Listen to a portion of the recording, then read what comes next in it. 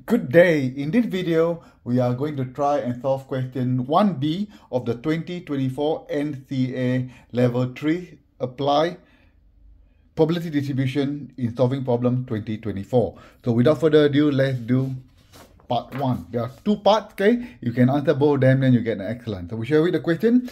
Very little research of the typical size of belly button has been undertaken.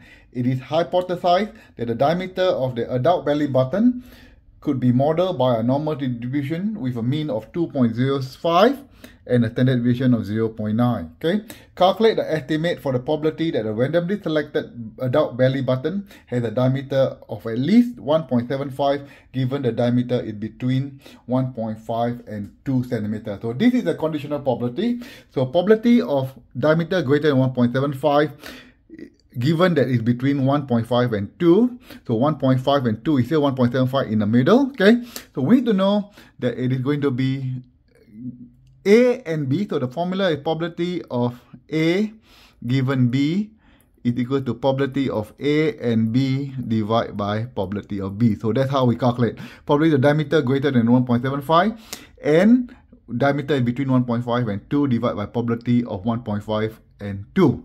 So we need to know that the top part, the numerator, between greater than 1.75 and given that is between 1.5 and 2 is the same as this, okay?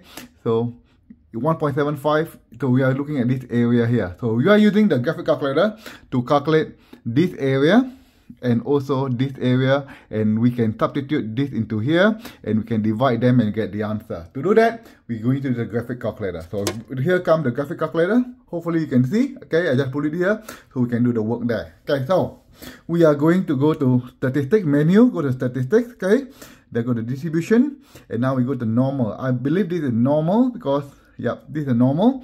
So we need to do NCD. Normal is always NCD, not NPD. So we're going to put F2 NCD and we're going to put in the data. Always put in variable, so F2, and we're going to key in the data. Okay, so the graph looks like this. Okay, so I'm just going to cover it because we need to draw the graph. Okay, so the lower to calculate 1.5 to 2, lower is 1.5, so variable execute.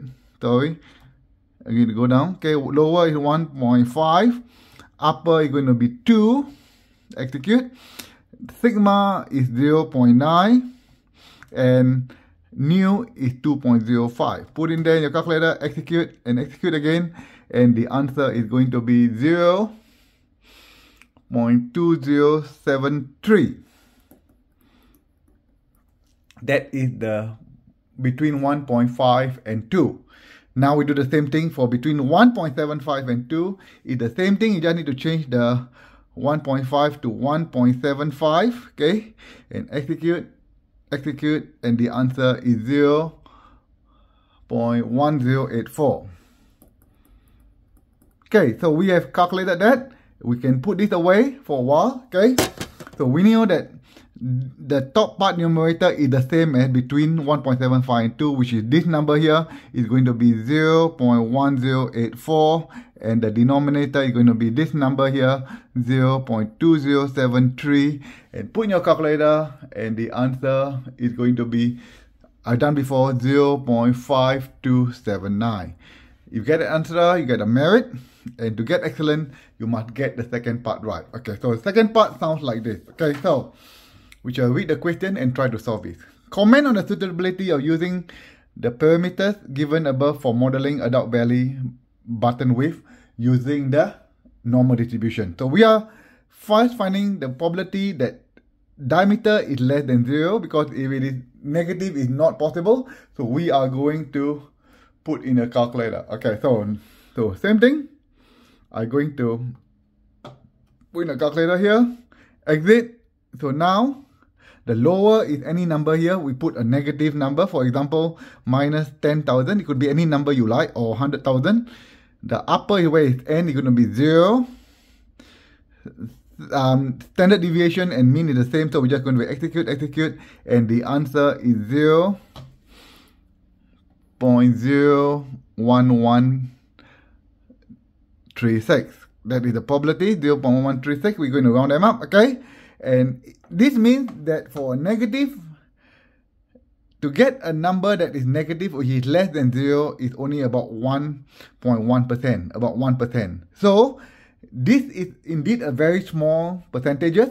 So I would say that normal distribution model will be appropriate, because if the number in the percentage is negative, then it can't be worked out.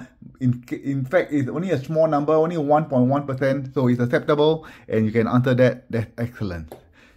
Hopefully you watch the next video, which is question 2A of the exam. So I see you soon. Cheers everyone, have a great day.